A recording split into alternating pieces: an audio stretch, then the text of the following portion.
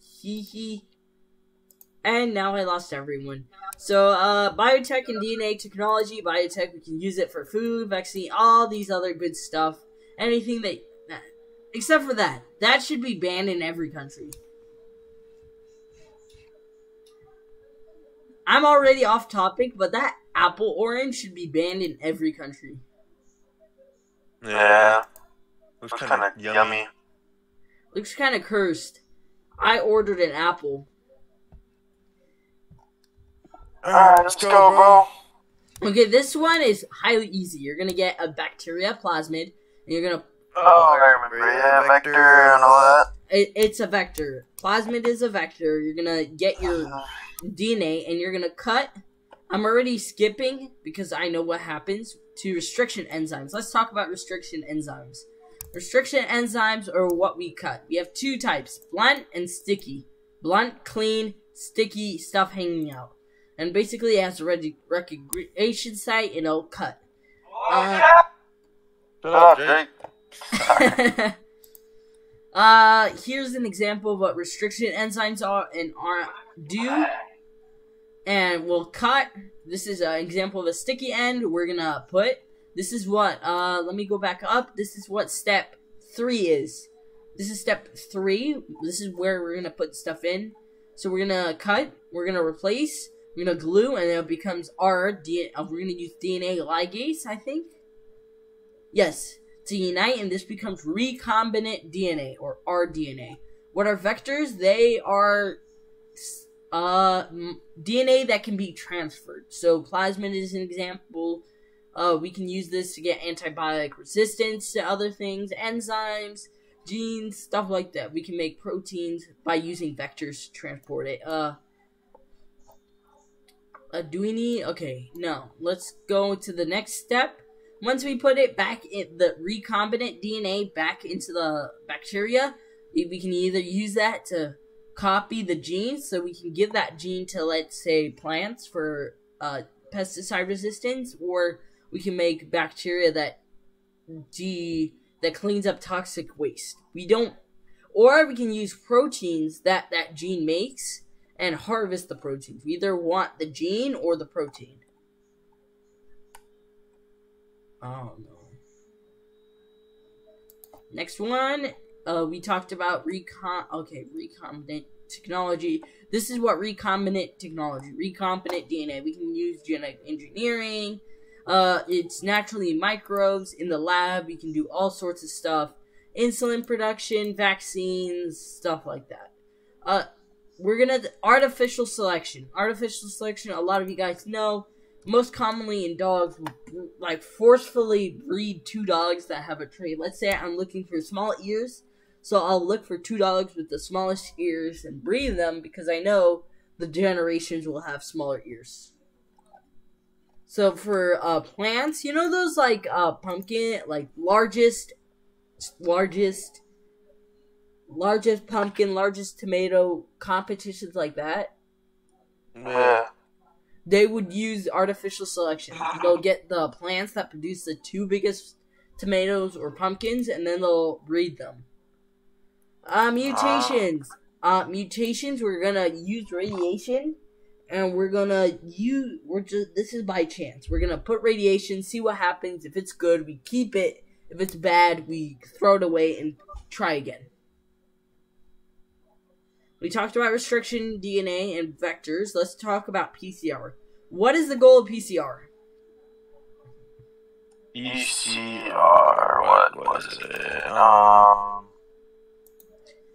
I don't know. Forgot already. It's okay. PCR is used to make more DNA, so which small samples of DNA can be amplified for analysis. So there's enough for analysis. So let's see what PCR is. So first we're gonna heat it up. Then we're gonna add in the environment primers, nucleotides, and DNA polymers. We're not adding them individual, we're just putting them in the environment. Then we're gonna put it at 60 degrees, and the primers will attach themselves, which allows the DNA polymers with the nucleotides to fill in, and then you'll just repeat the cycle. So you'll heat it back up at 94, it'll break, and then you'll have billions after 30 cycles. Alright. So we have two types, real time and reverse. Real time is like DNA, and you can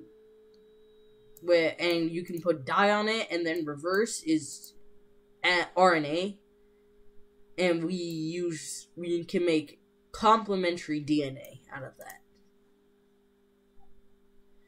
So let's say, how can we put DNA into stuff?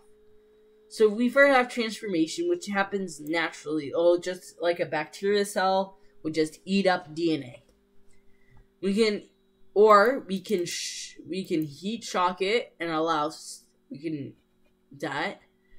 can electrocute it so tiny holes can occur, so DNA can enter. We can either fuse the chloroplast to form hybrid cells. You can either shoot it with a gene gun or microinjection. Genomic libraries is where we store either RNA. This is a phage library, which is viruses. This is plasmid for bacteria. We'll clone the stuff so we can have the plasmid that we want. Obtaining DNA, pretty easy.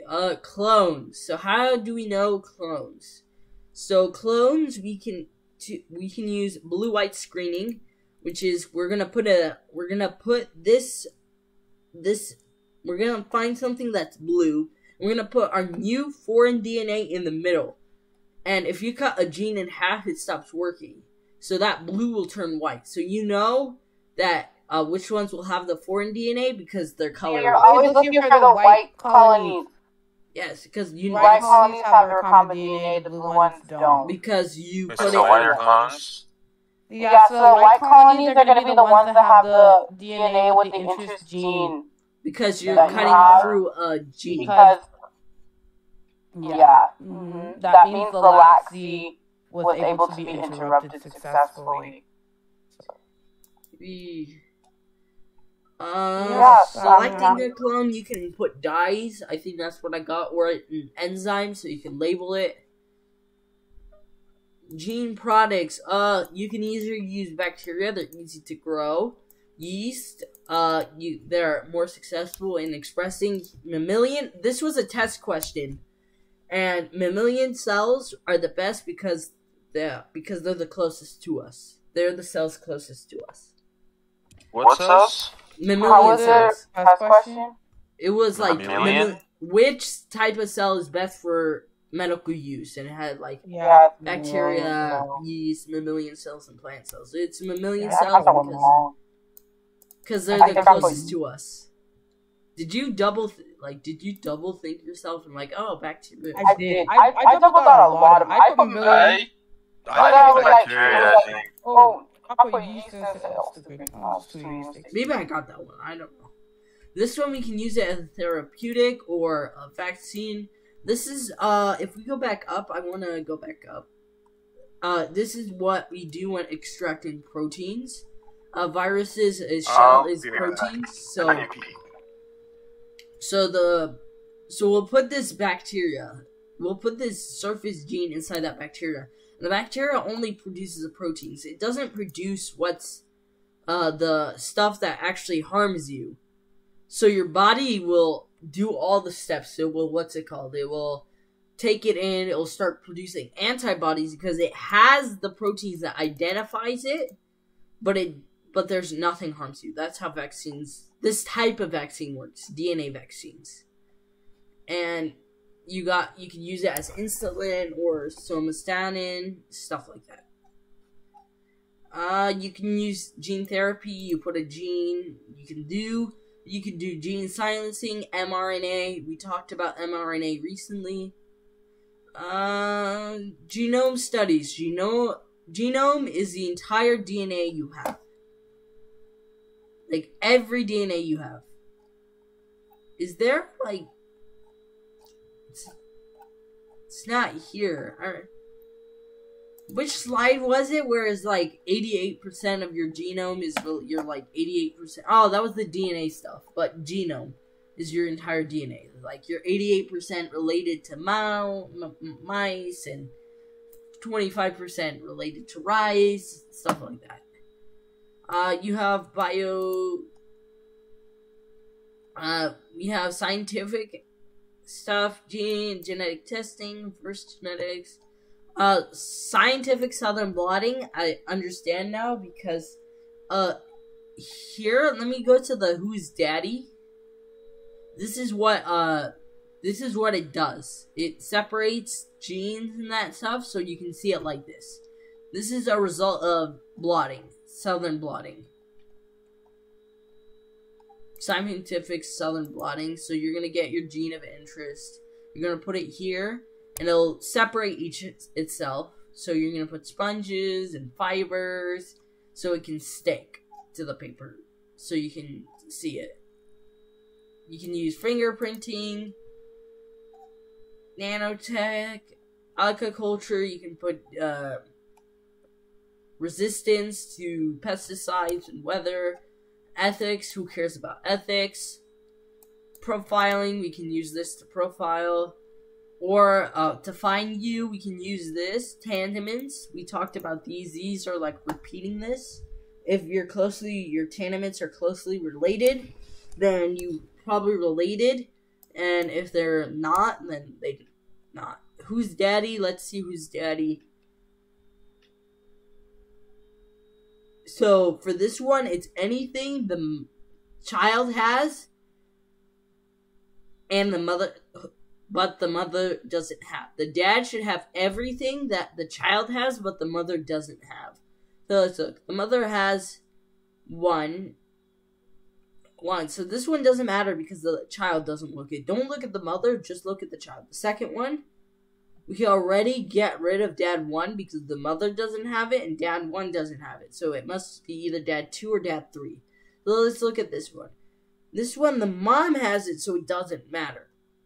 So let's look at this one. The mom has it, so let's look at this one.